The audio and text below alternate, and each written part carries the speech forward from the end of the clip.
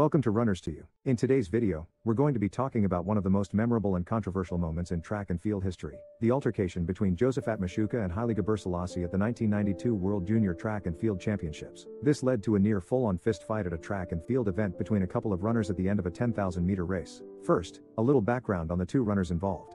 Josephat Machuka was a Kenyan middle-distance runner who was a top contender at the 1992 World Junior Championships, held in South Korea. Haile Gebrselassie, on the other hand, was a rising star from Ethiopia who was making a name for himself on the international stage. In 1992, these two most celebrated distance runners of all time clashed in an infamous and controversial incident at the World Junior Track and Field Championships.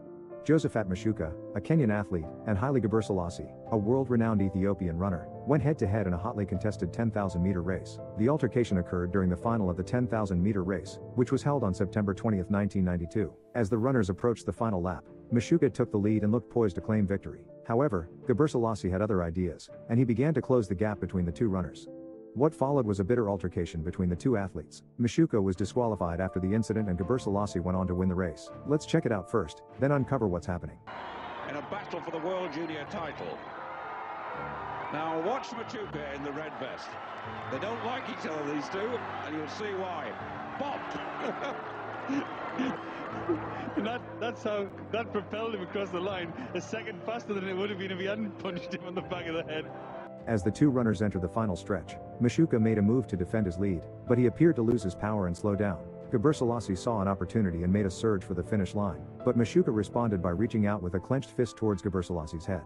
As the two runners struggled, Machuka's hand swung at Gebrselassie, hitting him in the back of the head. The punch caused Gebrselassie to lose his balance and stumble, but he managed to break free and cross the finish line first. The altercation between the two runners caused a stir among spectators and officials, and after reviewing the footage of the incident, the judges disqualified Machuka for interference and awarded the gold medal to Gebrselassie.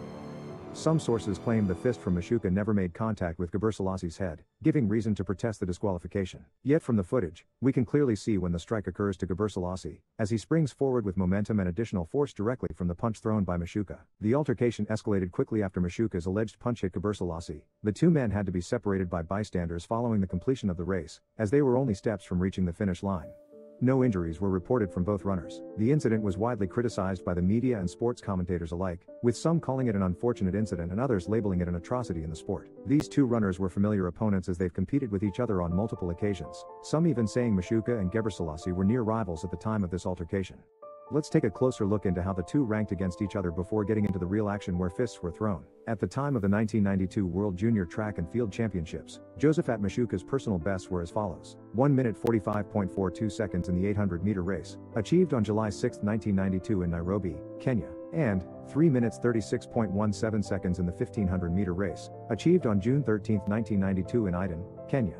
Whereas Haile Gebrselassie personal bests at the time were 12 minutes 56.96 seconds in the 5,000-meter race, achieved on July 26, 1992 in Berlin, Germany, and 27 minutes 13.81 seconds in the 10,000-meter race, achieved on June 6, 1992 in Hengelo, Netherlands. Machuka did not compete in the 5,000-meter event, and neither did Gebrselassie in the 1,500-meter competition, so it's not a direct comparison of each athlete's true ability against one another.